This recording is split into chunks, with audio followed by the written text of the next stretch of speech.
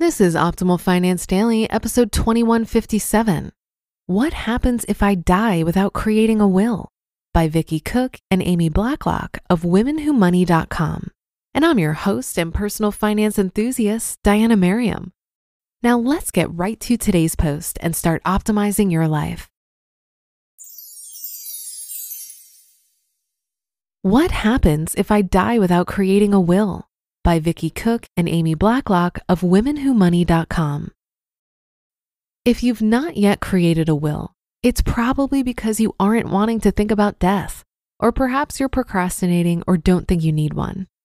Unless you have no assets, possessions, or children, or you don't care what happens with everything you own after you die, there's a good chance you'll want to create a will soon. Maybe you're just assuming your possessions and assets will transfer to your spouse, partner, parents, kids, or the closest family member if you die. Someone will get your money and things to the right person or people, right? That could happen, but if you die without a legal will, you are intestate. What does intestate mean? Dying in intestacy means an administrator from the probate court will distribute your assets, not the people who are closest to you. Laws vary by state, but each state has a plan or formula as to the distribution of property in the event of intestacy. The only assets usually not requiring probate are ones with named beneficiaries or joint accounts with rights of survivorship. Those assets include such things as pensions, life insurance, and bank accounts or joint property. Note, while a will designates who gets what after your death, it doesn't prevent probate, whereas a living trust can. What might surprise you is that without making a legal will, the people you want to receive your assets or distribute them may never even get them. If you want to designate the distribution of your assets, ensuring the fulfillment of your final wishes, you need to create a will, and you'll need to update your will whenever you have a significant life event. What goes into creating a will? A will is a legal document and can vary from a single page to hundreds of pages or more. It depends on the complexity of your estate and your final wishes. But a will is an essential part of building a solid financial house, and you'll likely need one to protect your assets and your loved ones. Your will should include assets, real property, and the guardianship of your children, along with a named executor. The executor arranges for payments of debts and expenses, and he or she distributes the property that is part of the will to the proper parties after your death. If you own rental properties or have a small business, ensure you include them in your will too. Different states have rules about what can be done with rental properties during a probate period. Your family and or business partners need to know what to do with your small business or share of if you die. Make sure you document your wishes in your will. Are there many people without wills? According to a 2017 Caring.com survey, only 42% of adults have created a will. That means almost 6 in 10 adults don't have wills and could end up intestacy. The survey also showed only 36% of parents with kids under 18 had a will. In addition to creating probate issues for disbursements of assets, this could also cause a situation where the state decides on guardianship of minor children rather than parents. How often should you make changes to a will? You should think about making changes to your will with any significant life event. This could include a birth, death, marriage, divorce, or when a child turns 18. It could also include when you sell, buy, or acquire any major assets. Can you create a will without a lawyer? It's important to understand what your state requires regarding creating a legal will. If you don't follow the requirements, your will may be invalid. Some people choose to handwrite a will or follow a downloaded will template.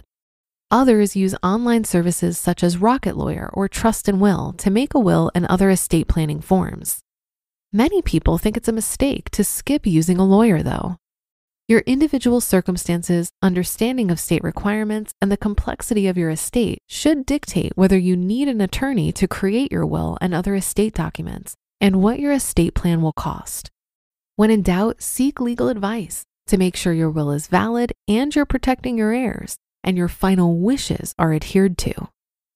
What could go wrong if you don't have a will? The laws of intestate succession are different depending on what state you live in, your relationship status, and whether you have children. In general, your property would go to your surviving heirs. This could include a wide range of people, even distant relatives, but it may leave out your boyfriend or domestic partner. Here are a few examples of what could happen to your assets if you die without a will, depending on the state you live in. Number 1, for those who are single and don't have kids, your parents could inherit your estate. Your siblings and possibly their children may also be included in the division of assets. If you have kids, your estate would generally go to them. Number 2, if you're married without kids, your spouse may get the entire estate, or it may be split with your parents and siblings, depending on the type of property being passed on. However, if you're married with kids, the estate usually goes to your spouse, unless you have kids from another spouse or partner, which in that case, the estate may be split between those children and your surviving spouse. And number 3, if you're an unmarried couple, or if you're in a domestic partnership, your estate may go to relatives rather than the surviving person in the couple or domestic partner. If you're in either of these relationships, make sure you clearly understand state laws surrounding wills and inheritance, and any special rules that may apply in your situation. You just listened to the post titled, "What Happens If I Die Without Creating a Will?" by Vicki Cook and Amy Blacklock of WomenWhoMoney.com. While we all need a will, as demonstrated in this article, it might not be enough. We also need to get organized and save the executors of our estates the headache of figuring out all of our accounts, finding our important documents and files, etc. Also, while a will comes into play when someone dies, what about an emergency situation where you need someone else to help with your affairs? This is where an emergency binder comes in. It's sometimes referred to as an in case I'm hit by a bus binder.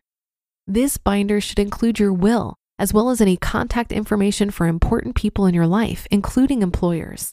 Also insurance policies, all financial accounts, health records, property deeds, and car titles. Having all your stuff organized is going to be a huge help to your loved ones, who will likely need to figure this stuff out during a very emotional time. There are a number of resources online for checklists to help you create your binder, and I came across a pretty comprehensive resource on the Smart Money Mamas blog. It's a fillable step-by-step family emergency binder with over 90 pages of simple printable worksheets.